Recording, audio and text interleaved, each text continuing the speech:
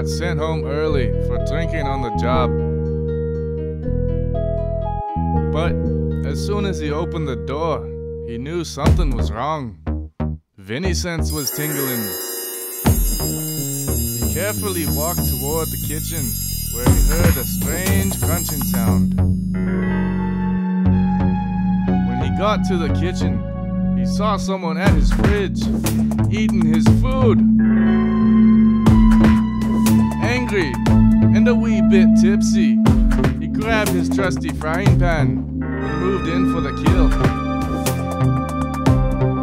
Vinny kicked open the fridge door and yelled, "Prepare to die!"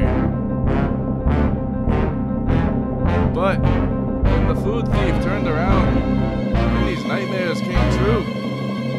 It was a Madagascar hissing cockroach eating his food. Vinny and the roach locked eyes for what seemed like eternity.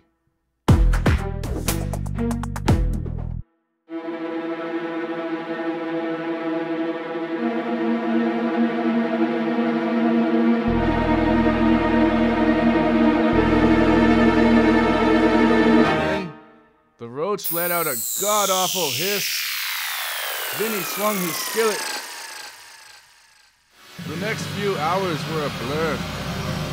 There were kicks, bites, chops, and stabs, hair pulling, eye pokes, hooks, and jabs. No holds were barred, and each fighter did all they could to kill the other. When the smoke settled, they were both bloody, bruised, and broken. They decided to call it even.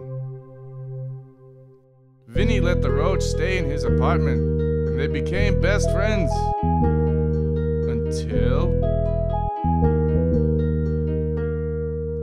another day, Vinny got sent home early for drinking on the job.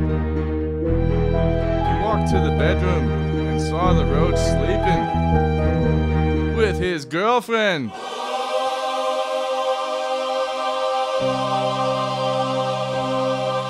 Vinny was crushed. His queen was cheating.